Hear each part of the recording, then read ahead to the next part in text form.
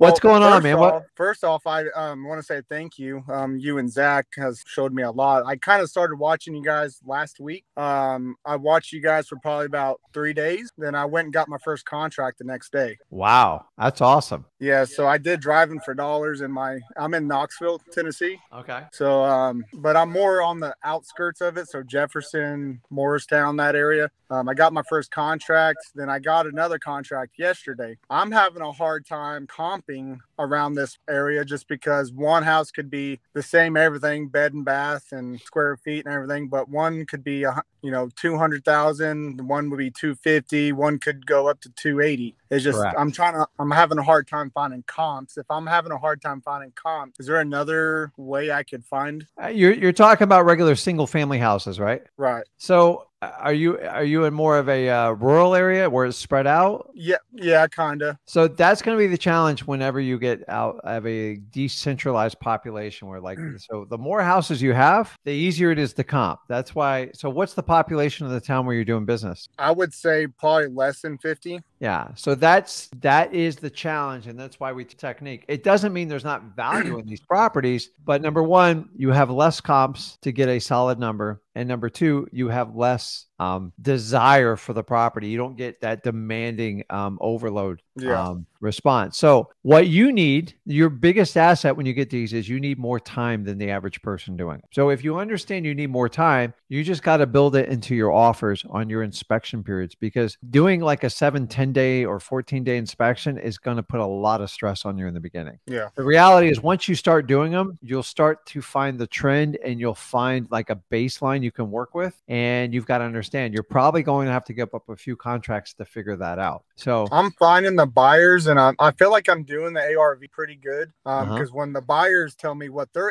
ARV, it's around the ARV but one buyer will say, well, I want to do a full rehab on it. Like for the first contract has an unfinished basement. Then he said he'd want to finish that basement. Then the other buyer was like, well, I'd just, put some lipstick upstairs and rent it out. Yeah. So you got to try to categorize. So the problem with these houses is I always try to categorize. Either this one's going to my landlord buyer base, or this one's going to my fix and flip. Okay. And then one will go to like maybe retail MLS, which we'll do a wholesale. The problem is when you try to cross-pollinate, which you kind of have to in a smaller population, you can't make a reaction because one person tells you, well, they want to fix up the whole thing. And by the way, buyers have some like crazy ideas, and you guys know exactly what I'm talking about on this live. It's like, and the problem with buyers right now is they're very difficult on their ARVs. So you might comp out at like 210,000. They're like, I wouldn't pay more than 100 for that. You're like, yeah, and sometimes I don't even want to ask why. I just have to move on because I couldn't even buy it below that. So why am I going to waste time doing it? And a lot of them are just strutting and doing stuff like that. And I get rid of those as soon as I can. I had someone tell me the other day, I will only buy stuff that's 50 cents on the dollar, less the repairs. I'm like, dude, you call me when you get them. I'll buy them too. You're never going to find that because you're going to have to spend a fortune to find those kind of deals. So the best cure you can get for like what you're doing is pay the least amount as you at least get it under contract for the least amount you possibly can. So you can go out and find a cash buyer and make that spread. So I was talking to someone yesterday and he kept focusing on like the buyer wanted, I know he wants 120,000. I said, how did you come up with that number? And he used to say to me like, well, I think that's what he wants. I'm like, you have no idea what they want. So you guys putting numbers in your seller's head, it's you just go for the no, just build a report, go for the no and get it for the lowest price possible. And by the way, if you want to give seller extra money, which I've done plenty of times, just because so if I'm making a huge profit and they almost gave the property away to me, I'm going to do something extra. I'm either going to send my person to the closing with a nice big fat gift. Maybe it's a gift card to a grocery store or something like that. Or I've given sellers an extra $5,000 because I made so much money. It was like embarrassing. I go, man, I know they're going to go back and look at this. I'm just going to do the right thing now because they didn't give me a hard time at all. And I'm just telling you, like, just make sure you go for the lowest possible number, Jared. Like, you're still going to have an estimate of the ARV. But once you have that in your head, when you talk to them, go for the no, because then you're going to find out what their bottom line number is and you can start a negotiation from that point. So many people are trying to negotiate to get their first contract accepted as a yes. And it's a huge mistake. It's a disaster waiting to happen because then you got to, so if the ARV is 210 and you offer like 190 and they reject you, where are you going to go from there? You have nowhere to go other than out the front door. So just make sure you use it. I know it's, you guys, someone told me, well, that's gimmicky. I go, well, give me your solution. Like, what are you going to do? Ask them, what's your lowest price you'll take? And then keep beating them up on that. I used to do that when it started, and it was a huge numbers game. And now, like, it's the easiest way to get to their counter offer and build rapport while you're doing it. So I don't have a solution for the ARV. I wish I had like this magic formula, because I have the same access you do. But understanding, all you have to do is find out what your buyers will pay for it. And as long as you're getting the lowest contract price possible by having that upfront conversation, you can go to your cash buyers, you can market your contract, and you can find the best spreads humanly possible. But if you're constantly on like slightly below that ARV line, it's going to be painful in this current market. And guys, this market's sticking around for 2023 and probably half of, if not all of 2024. So it's not going anywhere. So you need to adjust now. Here's the good news. The bad news is out in the media. You can't watch a media thing which talking about how interest rates are climbing and how bad it's going to affect the real estate market. So after the holidays, people are going to have a change, because now they're looking at 12 months of payment on a house they don't want. And those are the properties I want to buy. Not every deal's a wholesale. It's okay. But I love what you're doing. Just, you got to put the best price forward, meaning get it as cheap as possible, market the crap out of it, and then find the people to pay the spreads. And hopefully you have more wins than losses. If you have more losses than wins, it means you're paying too much for the properties. Okay. And honestly, that's the game plan for wholesaling, guys. Everyone trying to do 70% ARV, like my repairs, that's ridiculous. Take every property you can get like that, because that's a no-brainer rule, right? Like if somebody offers you a free a steak and lobster dinner for 50% of the value, eat it. Don't think about it. Don't analyze it. Just do it. If somebody offers you a property at 70%, it's a true ARV 70%, buy it, put it under contract, and sell it to a cash buyer, because there should be plenty of money to make that work. The problem is, if you live and die by that formula, you're probably going to get very few deals for all of 2023. 80% more realistic right now? So I did a video. When did I do that video? I think I did it.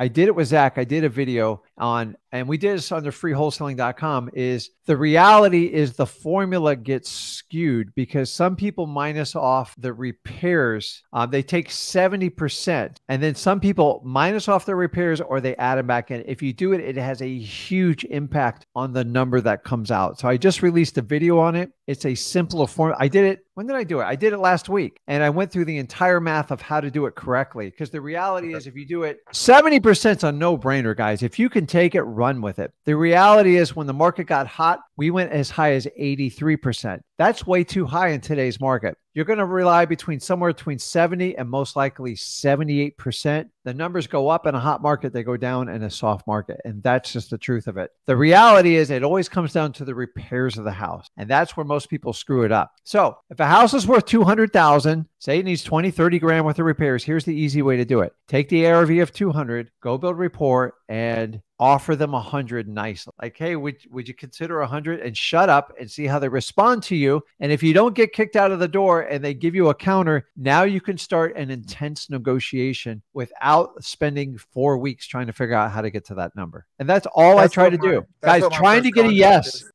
a yes on your first offer this is what gurus teach. I don't teach this stuff. The reality is, if I make 10 offers, probably 9 of them are going to be turned down instantly. I'm okay with it. I don't want to buy properties for the most amount. That's called a realtor. I am not a realtor. That's what my first contract is. ARV's 200, then repairs is, I'd say 25 to 30, but I got it under contract for 115. Yeah. So have you sold that contract yet? I have. I got a guy looking at it as we speak right now. Okay. And so how much are you going to make on it? Probably 5. Okay. Hey, dude, that's a win just starting out. I'm telling you, man. So I had it's actually a kill week, but I go, yeah, how can I make a celebrity noise and like cheer it on? And like, I'm a big boat guy. So I like, like you find air horns annoying. I do. Let me see. So I don't do bells. I have one more question though. Shoot. So I have a realtor that has been throwing me a lot of stuff, and she saw one of my contracts, and she has a buyer that's coming to look at it today, possibly too. It's my second contract. So when the realtor gets involved like that, like you were saying right before I hopped on to the last lady about the realtor and assignments and stuff. Who pays the realtor's commission in that so process? is the property listed? It's no, it's my contract. So it's wide open. So if you want to pay the realtor, you can add an addendum into your assignment of contract under the other section, and just say or you just I believe we have 14 paragraphs in there. You can put 15 and handwrite it in there. John Smith for Realtor by the Seas is entitled to a 2% commission or I just put in the number. I owe them $2,000 for finding this buyer if it successfully closes. And you just write it in there and you give a copy to the realtor, make them feel real good about it. But it would be in the assignment of contract, and it's whatever you negotiate. So I don't like to put percentages, but some realtors are like a little bit weird about this. And let me explain this to you. You said 3%. Correct. So everything's negotiable, but like if they're getting you a good premium and it works for you, then great. Realtors only talk in percentages. Investors talk in cash numbers. And so just make sure whatever number it is, you put it in there in writing so it can't be manipulated. Okay. And so also, some realtors like you. So say I'm selling a property to a realtor's client for $200,000. Sometimes they like you to put the commission on top of the price and add it in, and then you got to pay it out of your side. So just find out if they want the title company to pay them on the HUD, which in my opinion is the preferable way,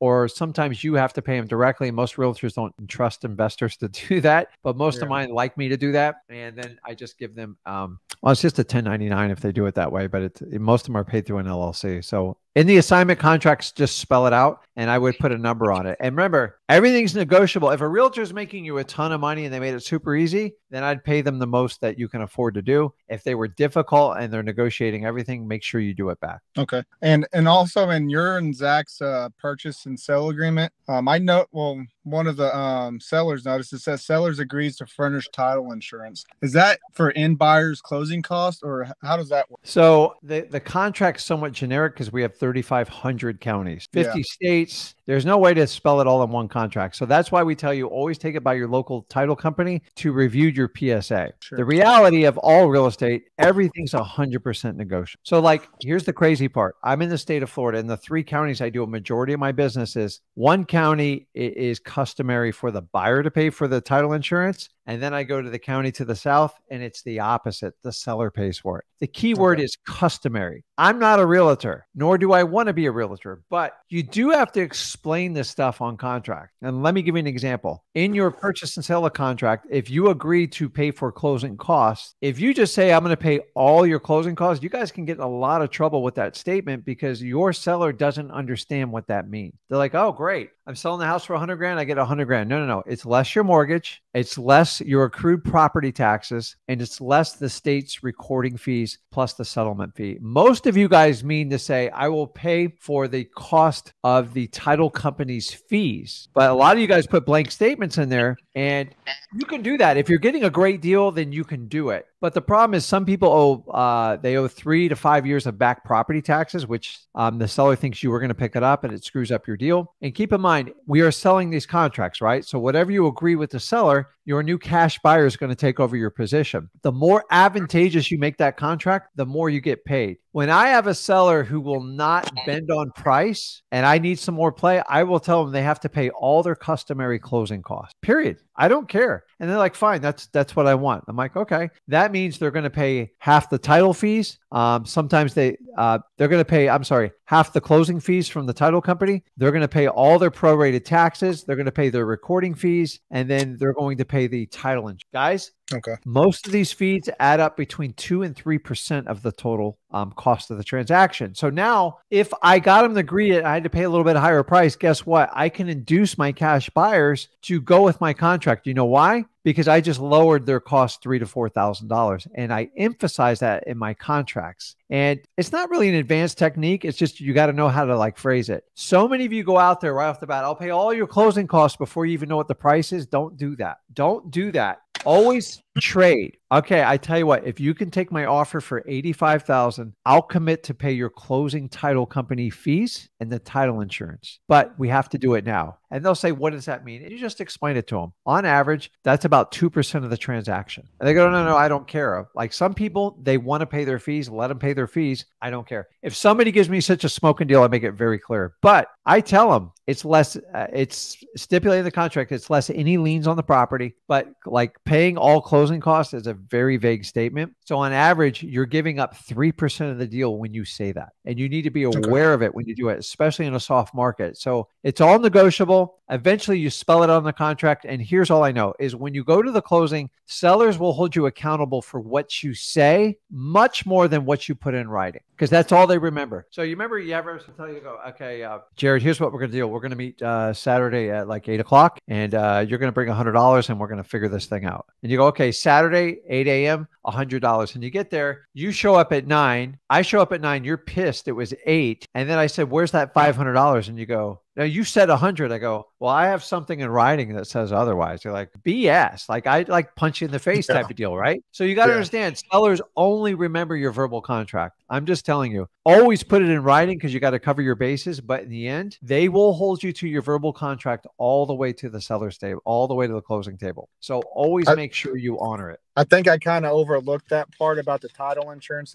You're learning. It's okay. You're learning. Yeah. So another way you can find out if you want to know what's customary in your city, in your county, go to your title company. Go, hey, who normally pays for title insurance? That's who what pays I asked. for this? Yeah. And then you'll find out like this customary word, that's not in my language. There's nothing we do is customary, not even close. By the way, guys, everything in real estate is negotiable down to the last brick on the house, to the furnishings, everything, the fees, everything's negotiable. Customary, this is what 98% of the world does when they do a real estate transaction. You are not that person as a wholesaler and you have to understand it. So when you go to a regular title company, they're not used to working with wholesalers, they're going to treat you like 98% of the rest of the population. And do you know how most title companies process when you're going to close on a contract? I don't. They look at your closing date on your contract and they assume that's the date you're going to close. That, to you and me, that's our worst case scenario. I don't want that to come true. I want to get it done before then. So they don't start pulling titles sometimes till 2-3 weeks till after you give it to them, because that's what they normally do. So I make my title companies pull title the minute I hand them the contract. I don't want a surprise. I want to figure it out as soon as possible.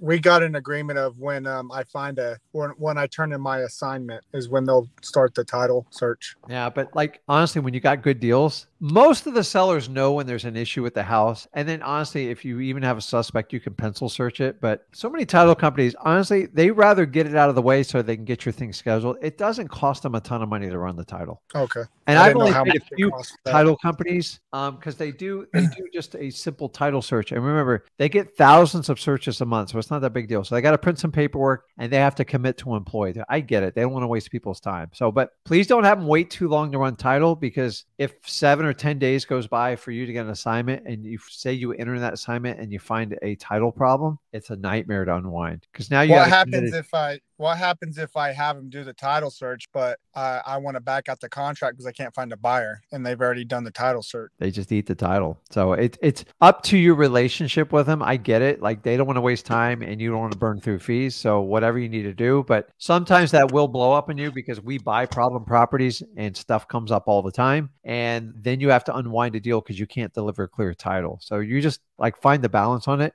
Most title companies, they're not going to come back and give you a $200 fee for running a title. So if they ran 10, 12 title searches in a month for you and you closed 4 or 5 deals, they're fine with that. It's the people that run title searches and they never intend on closing. They're the ones that are like, dude, I'm not doing this anymore. But I'd rather find out sooner or later. So on average, in my state where I am, it takes about 3 days to come back to figure out what's going on with title. And guys, I've had some wild surprises. I'm not a title researcher. I just want to know if it's going to easily convey if there's a problem. And a lot of you go, well, there's no problem. I see they did this. Whenever there's a quick claim deed with someone married, it can be problematic. automatic. Whenever there's a power of attorney, when the taxes aren't paid correctly, there could be a lot of things that pop up. And for those of you that work the code violation list, it's even more important on that one. So you're doing the right way. Just keep going and work with your title company. If the agreement you have with the title company is working out, like, don't change it. I'm just letting you know when you work with a title company, they become like part of your team. And the sooner, in my opinion, the sooner you can find out a problem, the better. And then the idea is if you close more than that fail, you'll do fine.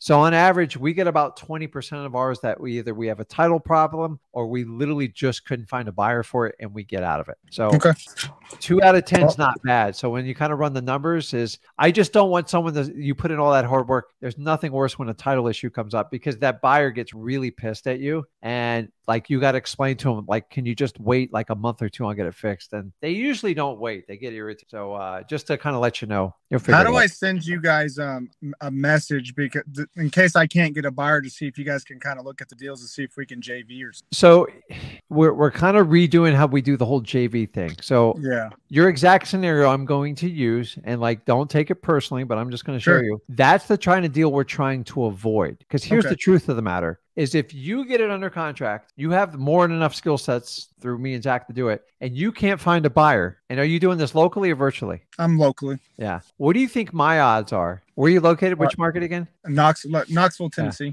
What do you think my odds of pulling a buyer out in Knoxville, Tennessee to close a deal, like to get a deal done in like less than 10 days or 2 weeks? They're slim. Not good. And that's the problem, guys. This cost me money and time, and I don't want to research deals that you guys couldn't make work. So we're going to change our commitment process and how we do it and find a way to work with you guys directly. But the problem is I can't have you selling it. I can't be selling it. It creates mass confusion and everybody gets upset. And I don't want to be like stuck in there. There's got to be a better way to do this. So what we're doing now is if you have a really good deal and you want to work with us from day one, and it's like a really good deal, I'll walk you through on how to do the transaction. You can send us an email at support@flipwithrick and put in the title, the address, and we take a look at everything. But I can't, like, honestly, guys, we've been sorting through thousands and thousands of leads, and we do deals, but like, if I had to tell you how much time and money you have to spend, and then I tick off employees and stuff like that, I'd rather be more prolific because a lot of people do exactly what you say. They try 2 weeks to sell it, and then they give us a week to sell it. And I just don't want to run around with my head cut off like that. It's too hard, especially in today's market. They got to be smoking deals, and we can't have multiple people marketing at the same time. It's just too difficult. I respect that. So if you have one, just send an email, and then we'll talk from there. So you said support@flipwithrick? Yep. Just put in the title, put the address, and put your name in parentheses next to it. And I promise you, we'll look at it. All right. Sounds good. Okay, man. I appreciate it. Guys, does that make sense? If you guys can't sell the deal, me from like 1,500 miles away, I'm going to have the same issue.